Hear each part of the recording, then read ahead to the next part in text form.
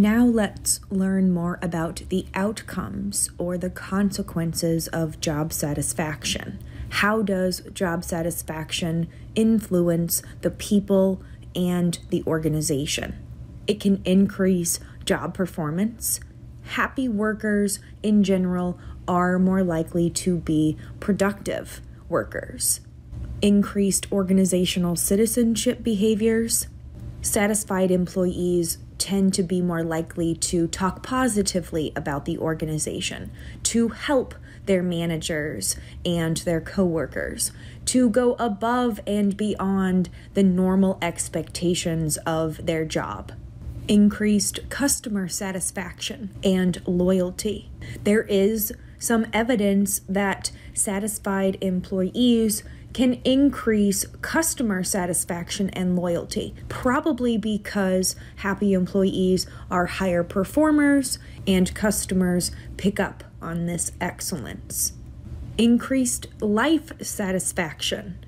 There are some researchers in Europe who found that job satisfaction was positively correlated with life satisfaction as well. And people's attitudes and experiences at work sometimes spill over into their personal lives. When good things happen at work, it makes the rest of our life better. Something else that is interesting to note is that when people become unemployed, life satisfaction tends to decrease. Job satisfaction is also correlated with decreased counterproductive work behaviors. People who are highly dissatisfied with their jobs are more likely to engage in counterproductive work behaviors. These are the destructive behaviors that make it more difficult for other people to do their jobs and that harm the organization. Things like substance abuse, stealing supplies from work, too much gossiping, too much socializing, absenteeism, tardiness, turnover. When people are satisfied with their jobs, they tend to miss less work than when they are not satisfied with work. The same pattern occurs with turnover. The more satisfied, the less likely people are to leave. Counterproductive work behaviors don't just happen. The behaviors often follow negative attitudes. Sometimes these attitudes have been developing, brewing for months or even years. This is another reason why it's important for us to regularly and consistently measure employees' attitudes.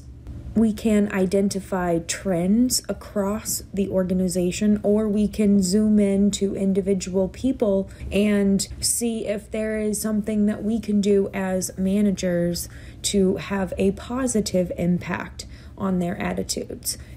Let's take a closer look at how people express their dissatisfaction with a job. This particular model predicts 4 responses to job satisfaction. We call this the exit, voice, loyalty, neglect framework, which I personally think is a lot to say in just a few words.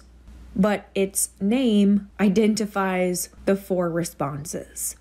We can divide them across 2 dimensions: constructive or destructive, and active or passive. The 2 constructive options, the ones that provide value and are functional, are voice and loyalty. The voice response includes speaking up and trying to improve things, trying to make things better. People might make suggestions or discuss problems with their supervisors, or even join a union and start participating. The loyalty response means passively but optimistically waiting for things to improve on their own. People may speak up for the organization when other people criticize it, and patiently wait for the organization to do the right thing. There are also two destructive options: exit and neglect. The reason these options are destructive is because they hurt the organization. The organization loses when people leave and when people neglect their work.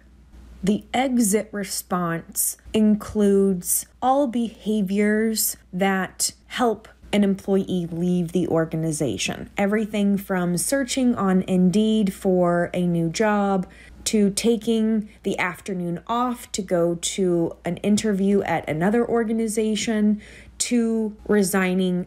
The neglect response is passively allowing conditions to get worse, not being proactive about fixing the situation. This might include things like chronic absenteeism or tardiness, as well as reduced effort, making more errors, not paying attention to what you're doing or what you're saying, especially in front of other people.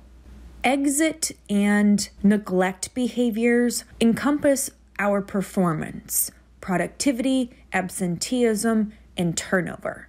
Voice and loyalty are behaviors that help us tolerate unpleasant situations or reestablish our control. Models like this one add to our knowledge of the consequences of job satisfaction.